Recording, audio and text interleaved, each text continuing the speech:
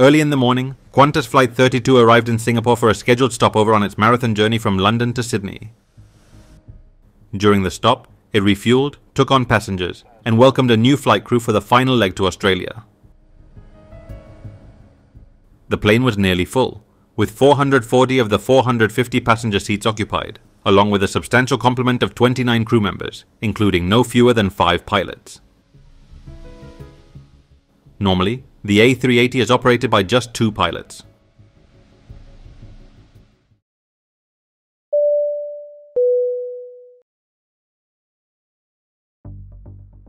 November 4th, 2010, Changi International Airport, Singapore. It's 9 AM, and here stands a gleaming A380 of Qantas, ready to depart for Sydney.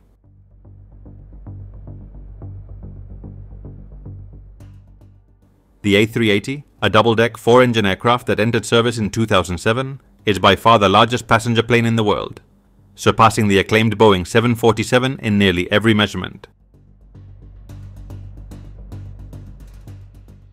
Most major airlines dismiss the behemoth as too large for their operational models. In fact, analysts now agree that the A380 was built for a market that had significantly shrunk by the time it entered service. As a result, production ended in 2021, with only 254 units built, 13 of which have already been dismantled.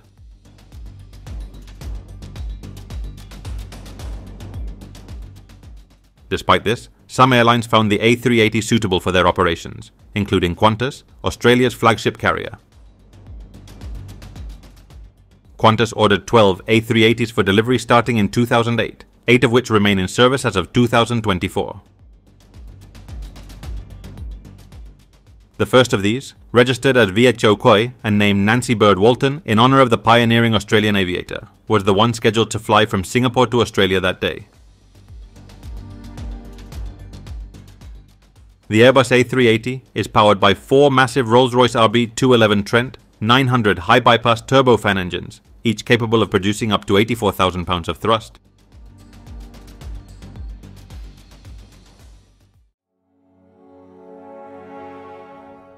The aircraft was nearly full, with 440 of its 450 passenger seats occupied, and a considerable crew of 29 on board, including 5 pilots. While the A380 typically requires only 2 pilots, Qantas had also assigned a second officer as a relief crew member. Additionally, a line check pilot was overseeing the captain's performance, and another check captain was training the first check pilot, making for a crowded cockpit.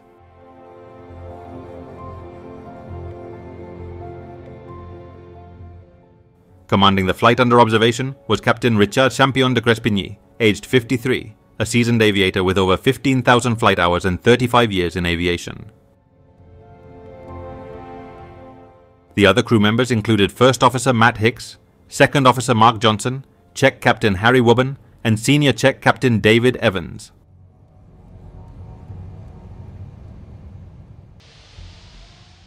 At 9:56 AM, the Qantas A380 began accelerating down the runway.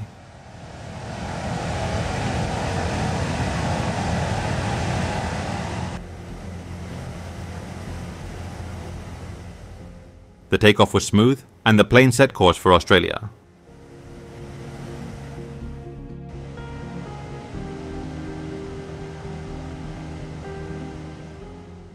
Flight 32 proceeded southeast across the strait toward Indonesia, passing over the densely populated island of Batam.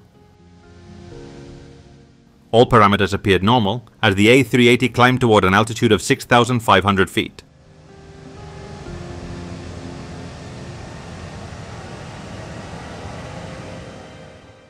Seconds later, at 7,000 feet, the number 2 engine, located near the fuselage on the left side, exploded, sending a violent jolt through the aircraft.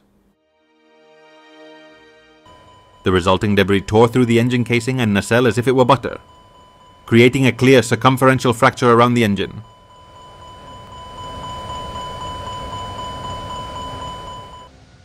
In an instant, one of these turbine disc fragments shot downward and to the left, hurtling toward the ground, while several more pieces traveled in the opposite direction. One fragment was ejected to the right, piercing the belly of the aircraft below the cargo hold, severing multiple structural beams and cables, before exiting through the opposite side of the fuselage. 2 more fragments were propelled upward, slicing through the left wing. Numerous smaller fragments, including dislodged turbine blades and pieces of the engine structure, scattered across various parts of the plane, including the wings and fuselage.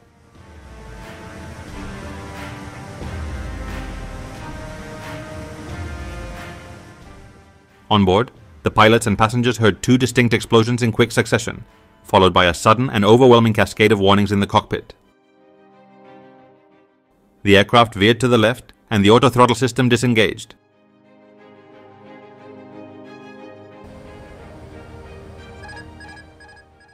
Recognizing the severity of the situation, Captain de Crespigny activated the autopilot's altitude hold function to level the aircraft, and the crew's attention immediately turned to the ACAM system. The ACAM screens, a hallmark of most modern passenger aircraft, have revolutionized how pilots manage in-flight emergencies, enabling quick and accurate responses to almost any conceivable mechanical failure.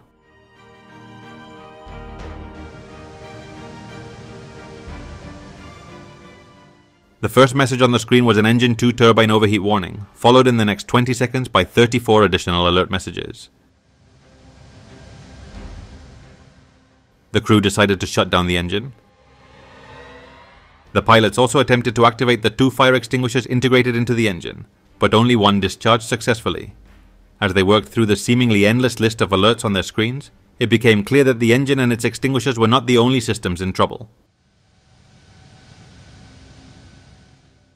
When the turbine disc fragments tore through the wing and the A380's belly, they caused significant secondary damage. The left wing's fuel tank was punctured, leading to a leak.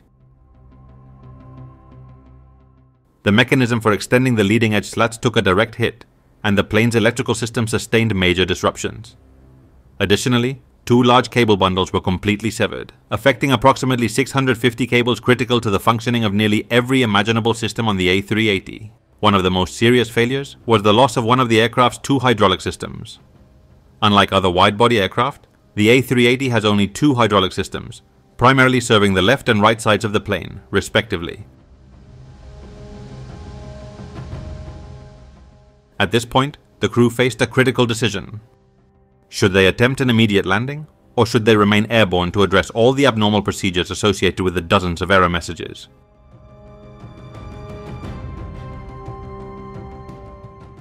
After assessing that the aircraft could be controlled with the autopilot both engaged and disengaged, they ultimately decided it was safe to remain in the air.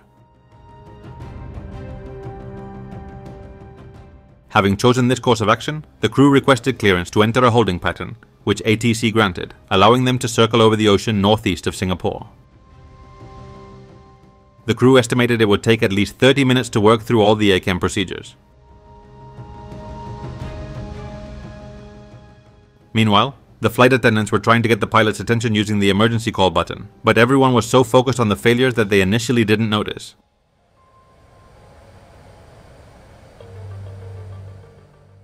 It was only when Second Officer Mark Johnson was sent to assess the situation in the passenger cabin that a Qantas pilot, traveling as a passenger on the upper deck, caught his attention. The pilot pointed to the in-flight entertainment system, which displayed a live feed from a tail-mounted camera. The digital transmission clearly showed a large fuel leak streaming from the left wing.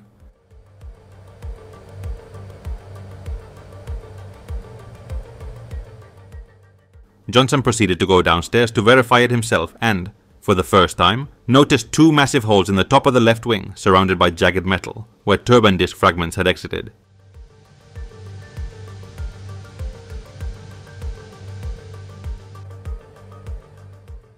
All passengers are watching the tail camera on their screens, seeing the fuel leaking.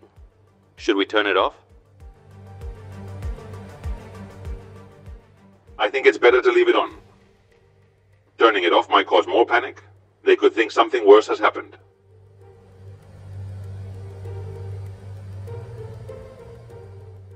On the ground, events were taking an unexpected turn. On the island of Batam in Indonesia, debris from engine number 2 had fallen into a populated area shortly after the failure. Among the debris was a large section of the turbine disc, which struck a building with such force that it shattered a brick wall.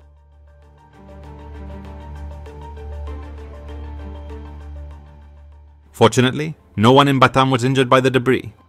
However, photos soon surfaced on Twitter of locals holding pieces of the plane, some showing what appeared to be Qantas livery, leading to speculation that a Qantas aircraft had crashed somewhere over Batam.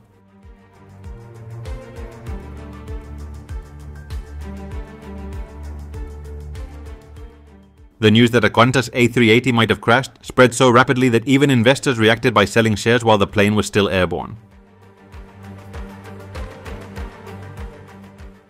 In fact, the CEO of Qantas first learned of the situation when he received a call asking why the company's stock price was plummeting.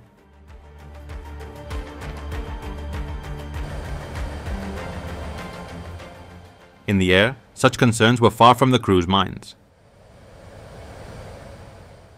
Working through one ACAM procedure after another, they slowly stabilized several malfunctioning systems. But as they did so, one particular issue was worsening: the fuel situation. Another alert? Looks like we'll never finish today. The system shows a significant weight imbalance between the wings. We've lost almost all the fuel from the left wing. The system not only displayed this imbalance, but also suggested opening the crossfeed valves to transfer fuel from one wing to the other. However, the pilot's experience told them not to follow this recommendation. It wouldn't be the first time an aircraft ran out of fuel due to such an action.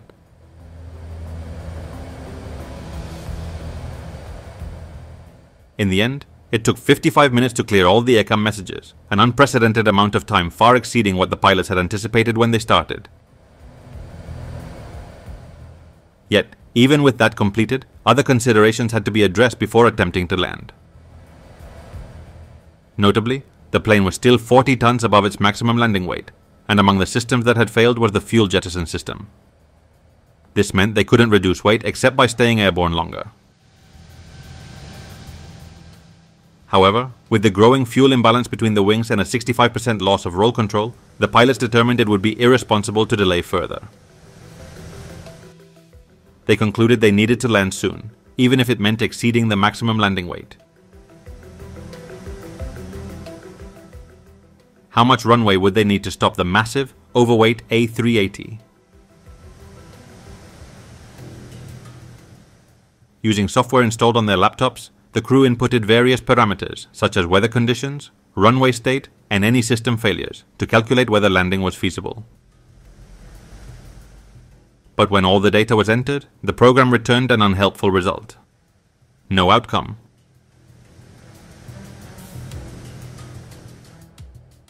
Senior Check Captain David Evans managed to resolve the issue by manually inputting the data, and finally, they had an answer. The software indicated they would need at least 4,000 meters of runway to land, leaving only a 100-meter margin.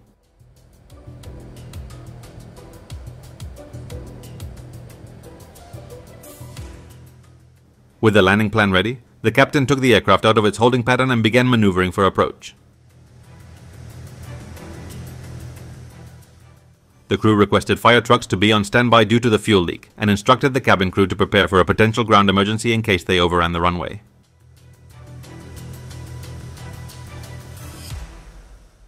However, the challenges were not yet over. Gear down. It's not working, Captain. The landing gear isn't deploying. The hydraulic system failure was making its presence felt. Not only was maneuvering the aircraft more challenging, but now the landing gear wouldn't deploy. The pilots were forced to use the emergency gear deployment system, which involves unlocking the gear doors and allowing the landing gear to fall into place under its own weight.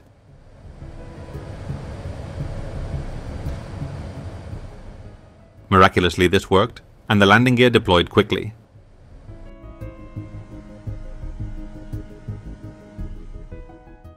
At 11:46 AM, just under 2 hours after takeoff, a brief stall warning sounded just before touchdown. A fraction of a second later, the plane was on the ground.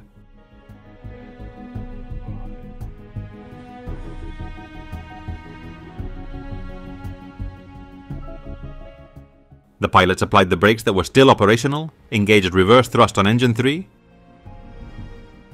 and hoped it would be enough. When the aircraft came to a stop, only 150 meters of the 4,000-meter runway remained.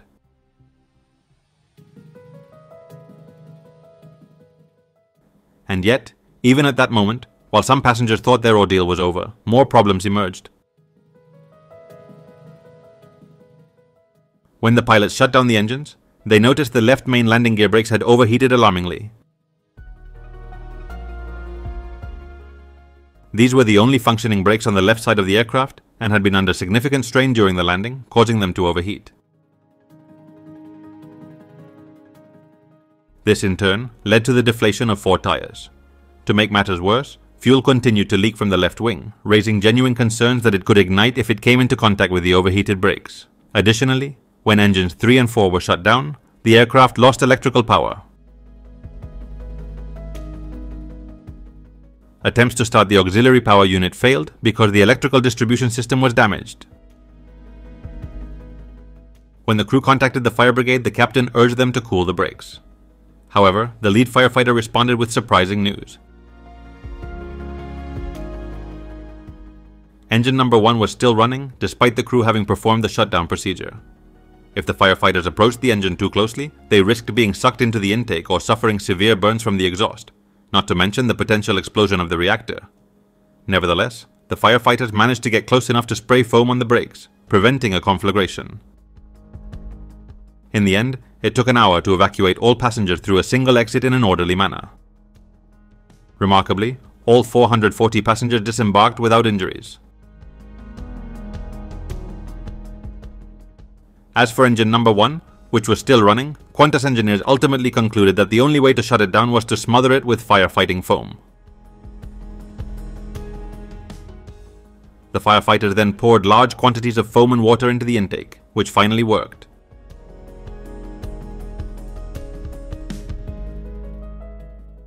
The engine gradually wound down and stopped at 2:53 p.m., over 3 hours after the plane had landed. What had caused the explosion in engine number 2 of the Qantas A380? The news that the stricken Qantas A380 had landed safely in Singapore brought immense relief to everyone, especially those on board.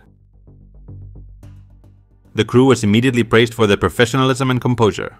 In an exemplary act of leadership, Captain de Crespigny even shared his personal phone number and spent 2 hours in Qantas's Singapore lounge answering passengers' questions about the flight. This incident involving the Airbus A380 followed 2 previous incidents with Rolls-Royce Trent 900 engines.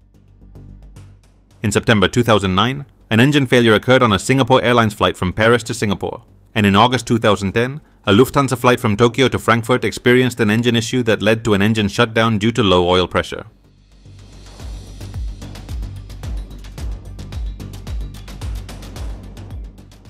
On August 4, 2010, the European Union Aviation Safety Agency issued an airworthiness directive requiring inspections of Rolls-Royce Trent 900 engines. After disassembling the engine, Rolls-Royce technicians examined its remains. They found that a turbine disc had expanded excessively due to extreme heat exposure. Apparently, the turbine had overspun beyond its tolerances. Eventually, it was determined that a 1-inch diameter oil pipe had fractured, spilling lubricant onto the overheated turbine and causing it to catch fire. The pipe was found to have defective and weak inner walls, which led to its rupture and the subsequent oil leak.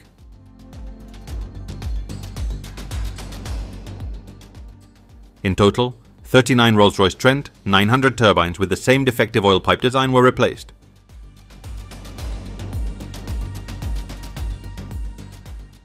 On June 22, 2011, Qantas announced it had accepted compensation of approximately $100 million from Rolls-Royce. The A380 was repaired at an estimated cost of $145 million.